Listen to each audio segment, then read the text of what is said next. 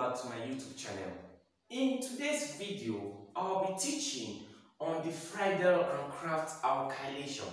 Now, Friedel and Kraft alkylation is a substitution reaction and it occurs in aromatic compounds like benzene.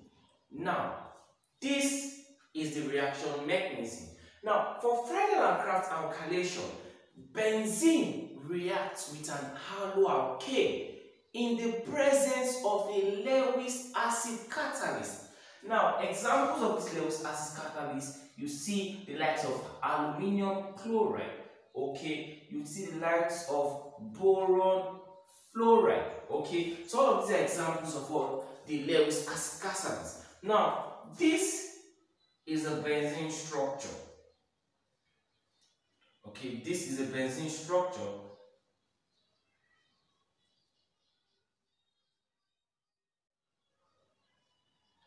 Now, benzene reacting with an haloalkane.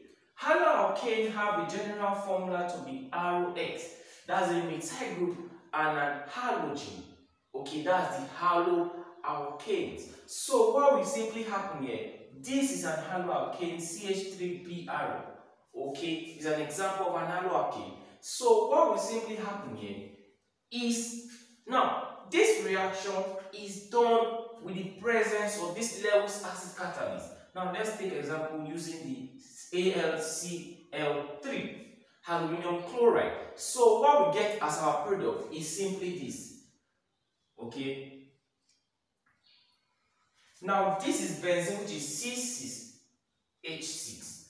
Okay, now this methyl and hydrogen are going to substitute each other. So methyl is going to come here, whereby hydrogen is going to mix with the Br. So what will simply happen here is, this is the benzene structure, whereby this is CH3, okay, plus HBr, because this hydrogen here is going to come to bromine to form HBr, and this is a major product which is called methylbenzene.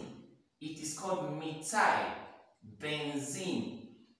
Okay, methylbenzene has a chemical formula to be C6H5.CH3. Okay, now methylbenzene is popularly called toluene. So whenever a benzene group reacts with an haloalkane, this is what we are going to get, which is methylbenzene. Okay, methylbenzene is also called toluene. So I believe now we now get the understanding of the Friedel and Kraft alkylation.